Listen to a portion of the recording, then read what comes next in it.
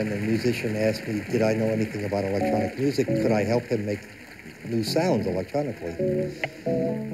And the work we did together was by way of having some fun. Robert Moog was an electro nerd with musical ideas, the perfect combination. He knew that there were tools to create electronic sound, but no easy way to use them as instruments. So in 1965 he presented his invention, the Moog.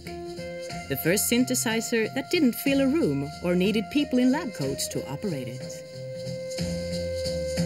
Mini Moog is such a standard thing that there are probably 1 million musicians around the world who know exactly what every single knob on the Mini Moog does, and they can think in terms of turning those knobs when they think of actually making music. They're not technical exercise, they're musical gestures. The invention spread rapidly to music scenes all over the world. Through the Moog, new genres grew and developed. Every other synthesizer which was built later were built up out of that first instrument, I think. And today even they go back to the very simple ones, to the analog synthesizers, which are not digitalized, you know. Because there is a... They have a better sound, an absolutely better sound.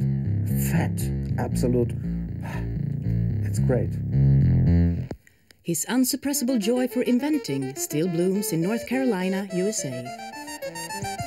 I began thinking of myself as a builder of musical instruments when I built a theremin at the age of 14. The unique thing about this instrument is that you don't touch it when you play it.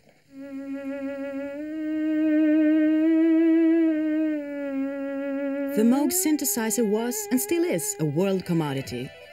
Its development was pushed by artists like Wendy Carlos, Keith Emerson, Pink Floyd, The Beatles, Kraftwerk, and many more.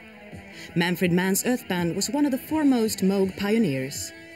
And here with us today is Manfred Mann himself.